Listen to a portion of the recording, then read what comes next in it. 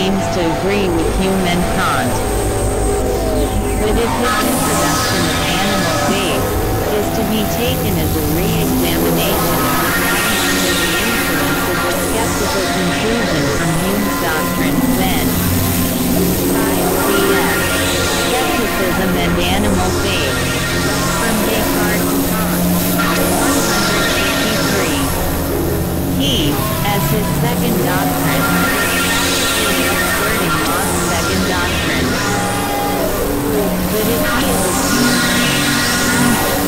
away from the critical examination of our sources of information, Hume and Kant, although differing from them in every in view of the anti-rationalism of practice, it is very difficult to understand except as another example of anti-rationalism, a strong objection, entertained by Hume and by his followers, to the anti-rationalistic basis of some forms of this strain of anti-rationalism, 232,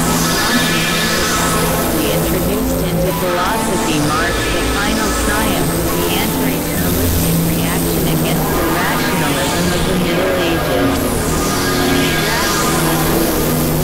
Clarity can only be reached by pushing explanation to its utmost limit.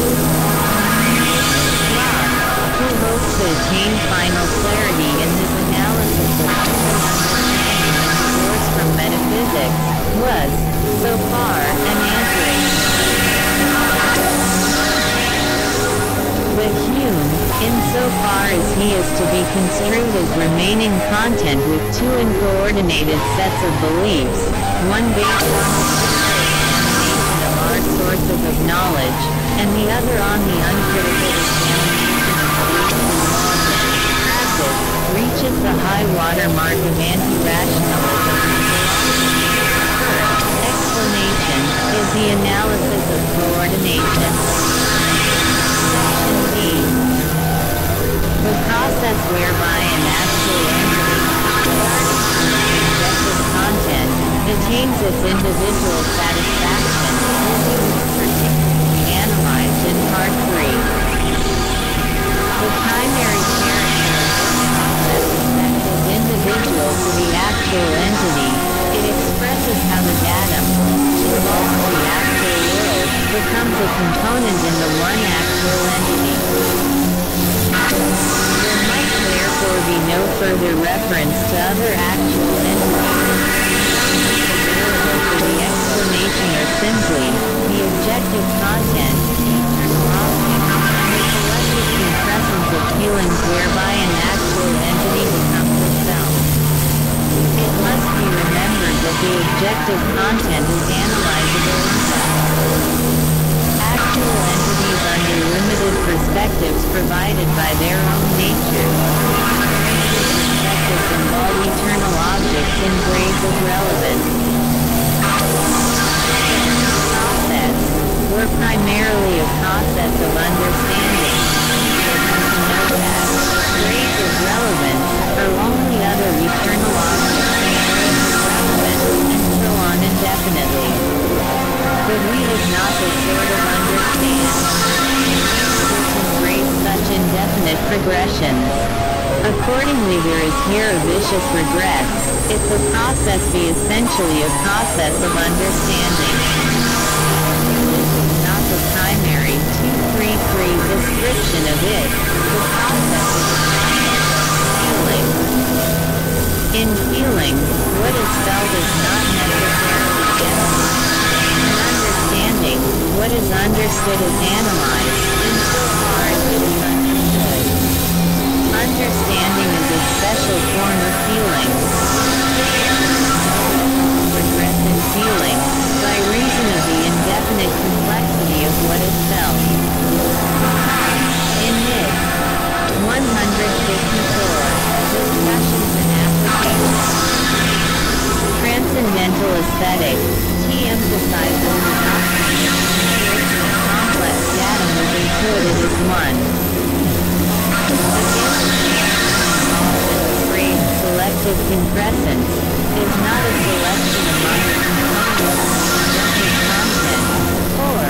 by hypothesis, the objective content of the datum. The compatibilities and incompatibilities which impose the perspective forming the actual world into the datum are inherent in the nature of things. Thus the selection is a selection of relevant eternal objects whereby the datum comes out is transformed into its complete determination as a fact of the problem which the compressant solves is how the many components of the content are to be unified in one felt content with its complex subjective form. This one felt content is the satisfaction, whereby the actual entity is its particular individual self, to use Descartes' phrase, requiring nothing but itself in order to exist. In the conception of the actual entity in its phase of satisfaction, the entity has attained its individual separation from other things. It has absorbed the datum, and it has not yet lost itself in coming back to the decision, whereby its appetition becomes an element in the data of other entities preceding it. Time has stood still if only it could. Some process is the admission of eternal objects in their new role of investing the datum with the individuality of the subject. The datum includes the many individualities of the actual world. These many individualities is subordinate contributors to one individuality. The process admits or rejects ST's their absorption into the subjective forms of the many feelings, 2, 3, 4. The attainment of satisfaction relegates all eternal objects either as determinants of here is determinants of definiteness in the subjective form of the status of contraries to the eternal objects which are thus felt. Thus all indeterminations respecting the potentialities of the universe are definite so far as concerns the satisfaction of the subject in question. The process can be analyzed genetically into a series of subordinate phases which presuppose their antecedents.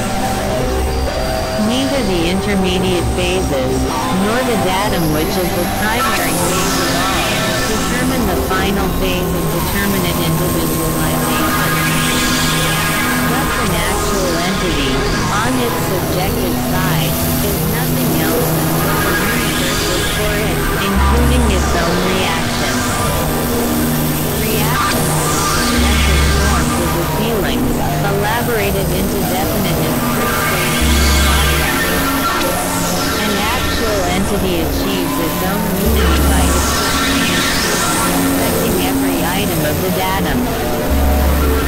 Every individual representation of the datum has its perspective defined by its own eternal objects with their own relevance compatible with the relevance of other objectifications. And each such complex of objectification, in the datum instead of the corresponding feeling, with its determinate subjective form, until the many. From Descartes to Kant. 155 Satisfaction. The philosophies of substance presuppose the datum, and then reacts to the datum. The philosophy of organism presupposes the datum which is met with feelings, and progressively attains unity of the subject. With this doctrine, superject would be a better term than the subject. Locke's ideas of reflection are so far as they have entered into consciousness.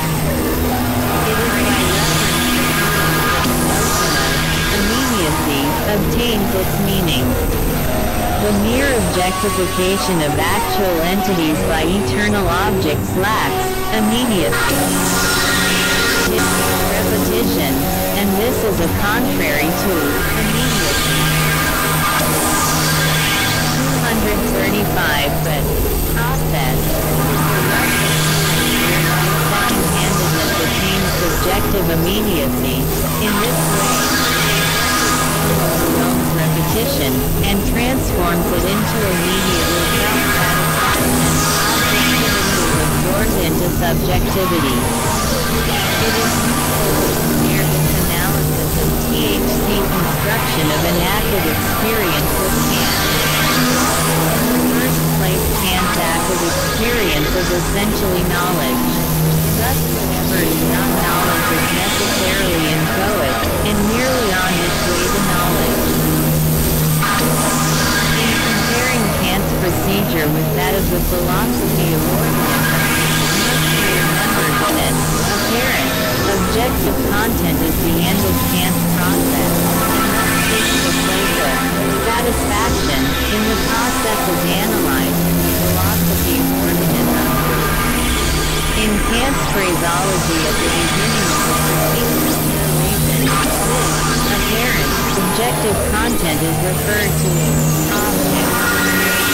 He also accepts Hume's sensationalist account of the datum. Sentence at the commencement of the critique. Objects therefore are given to us through our sensibility alone supplies a given solution. These intuitions become thought through the understanding, and hence arise conceptions.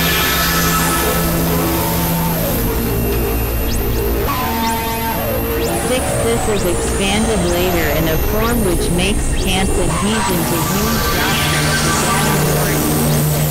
And here we see that the impressions of the senses give the first impulse to the knowledge with respect to them, and thus produce experience which consists of two very separate elements, namely, matter for knowledge, derived from the sense of einen Egereis and without den Sinnen, and a certain form according to which it is derived from the internal source of pure intuition and pure thought, first brought into action by the form, and then producing concepts. Point 7 also.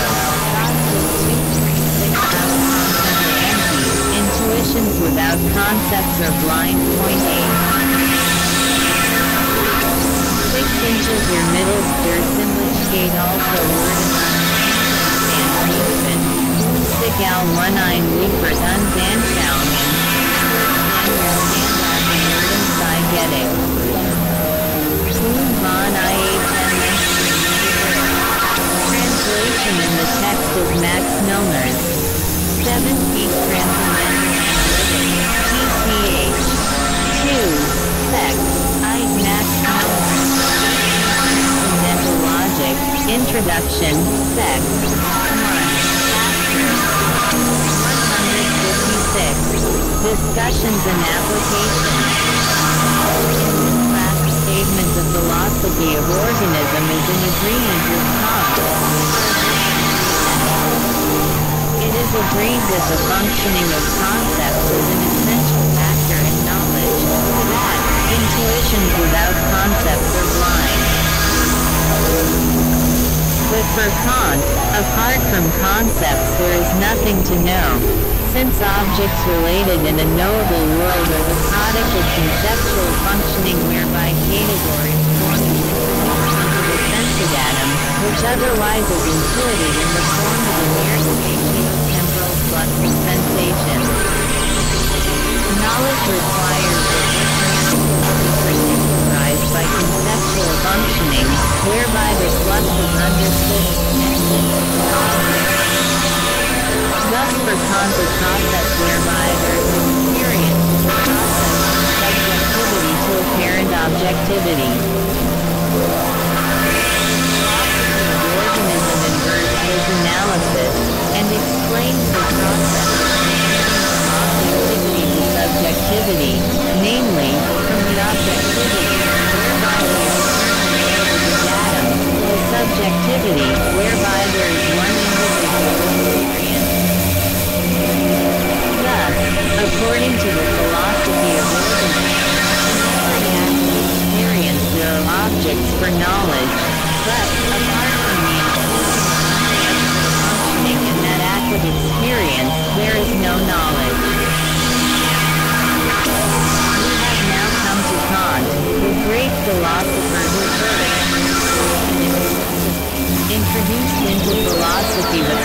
notion of an active experience with subjective functioning, transforming subjectivity into objectivity, or objectivity into subjectivity. The order is immaterial in comparison with the general idea.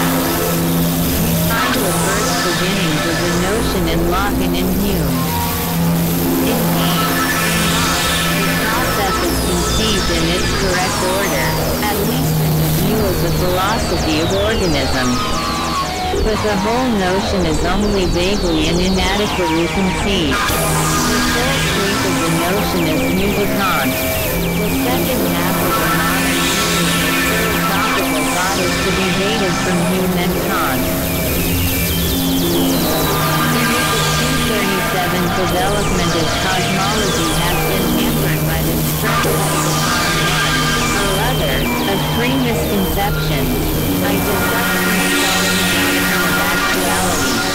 a sensationalist doctrine of perception, the doctrine of the objective world as a construct from subjective experience. The combined influence of these allied errors has been to reduce philosophy to a negligible influence in the formation of contemporary modes of thought. Is the ominous appeal to it, practicing it in criticism of his premises, and to his conclusions. Bradley, who repudiates Hume, finds the objective world in which we live, and move, and have our being, taken as Ray 1. Neither side conciliates the real world with the world of daily experience. Chapter 7 The Subjectivist Principle. Section I. 238 It is impossible to scrutinize too carefully the character to be assigned to the value of experience. The whole philosophical system depends on it. Hume's doctrine of impressions of sensation,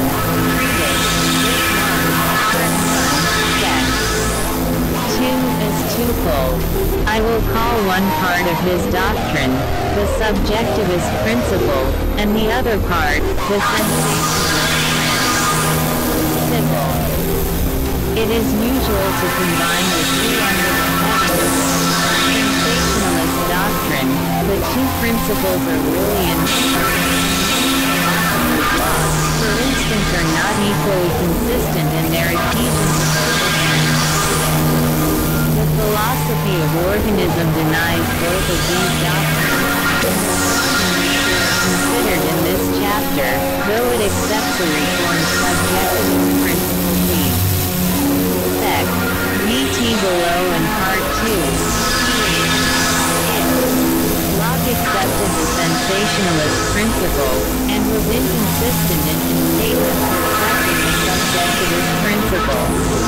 With the exception of some lectures, he accepted the latter in the first two books of his ethics, and rejected it passively, but persistently, in the third and fourth books. The pure reason accepted the subjectivist principle, and rejected the sensationalist principle. The sensationalist principle requires dominating importance, if the subjectivist principle be accepted. Answering my importance constituted the basis of his contribution to philosophy. The history of modern philosophy is the story of attempts to evade the inflexible consequences of the subjectivist principle, explicitly or implicitly accepted. The great merit of Hume of 239,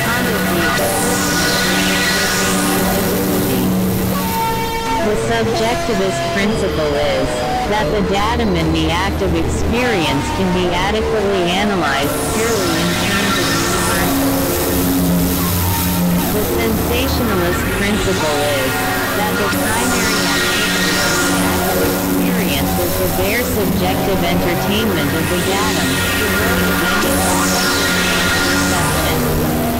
This is the doctrine of mere sensation. The subjectivist principle follows from three premises. Substance quality, concept of expressing the ultimate ontological principle. The acceptance of Aristotle's definition of a primary substance, as always a subject and never a predicate. The assumption that the experienced subject is a primary substance.